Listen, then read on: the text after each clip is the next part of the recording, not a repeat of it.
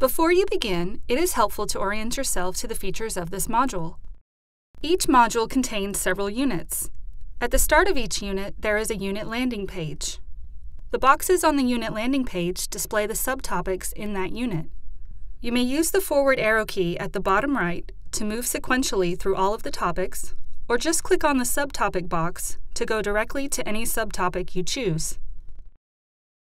To move one slide forward or one slide backward, use the respective arrow buttons in the bottom right and bottom left corners. Each slide also has a chain of headings in the top left corner. Click on headings in the chain to go back to the start of the unit or the start of the module.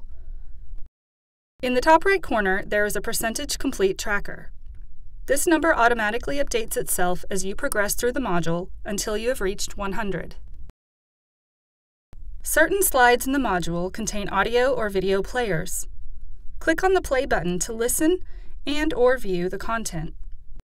Finally, at the end of the text in some slides, there is a list of additional resources. Click on the title of the resource you would like to view.